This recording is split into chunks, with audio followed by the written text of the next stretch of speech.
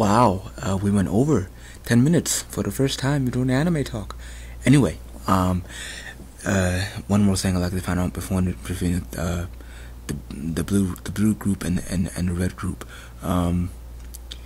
There is a personal dispute between the members of between a member of the blue group and a member of the red group.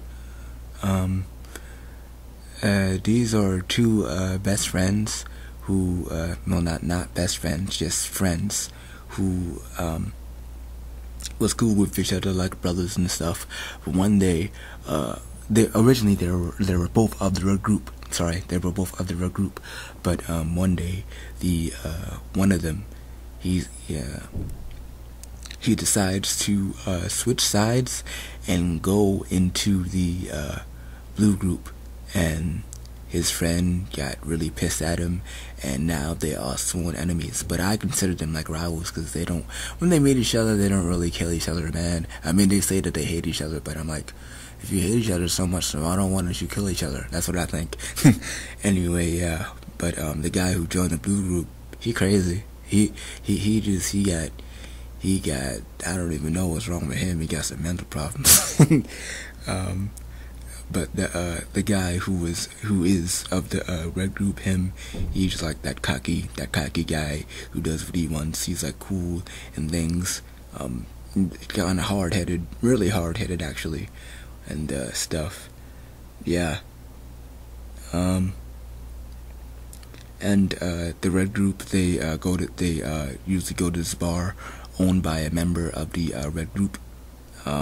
And stuff. They just chill out there as their little hangout spot. Not their secret base, but just their little hangout spot. That's pretty nice. I like that. It's nice. And let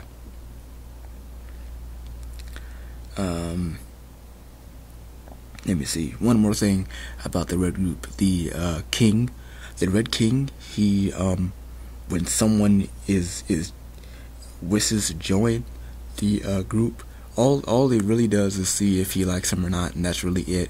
Then after that, he gives them the power of fire. So yeah, everyone in the red group can use fire.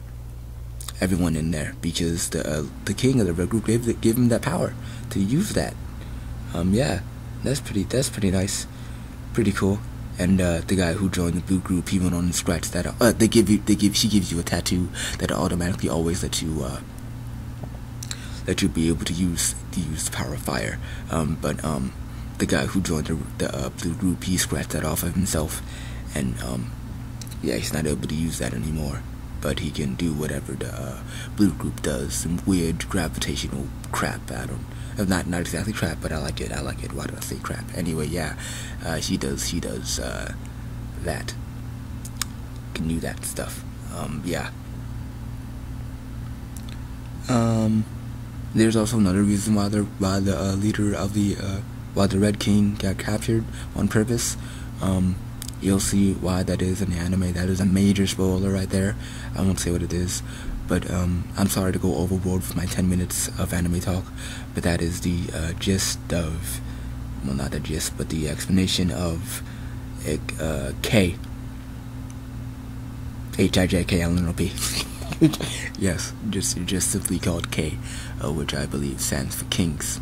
And anyway, I'm going to play you the opening by Angela. She's pretty awesome. She is nice. I like her. And she's a nice singer. Yeah. But the band as a whole is incredible. Yeah. There's like this chorus and stuff. Anyway, not talking about her. Not talking about the band. Talking about the anime. Anyway, yeah. I'm gonna play you the opening now. It is called Kings. Yeah, the opening is called Kings. So I hope you guys enjoy that, which you guys in fact should. It kind of sort of let me say that you are preparing, or exactly is in a war. I'm going to later on, I'm going to play do another anime about that had her doing opening for, because yeah, her stuff just makes it say like, you want to be in the war, okay, let's prepare for it. And yeah, with the chorus and the pianos and all the other stuff, and yeah, it's pretty awesome in her voice. And yeah, let me stop gasming over that. Yeah, let me play the opening for you guys. Anyway, yeah, that is K. Hope you guys enjoyed. Sorry for going overboard. Later.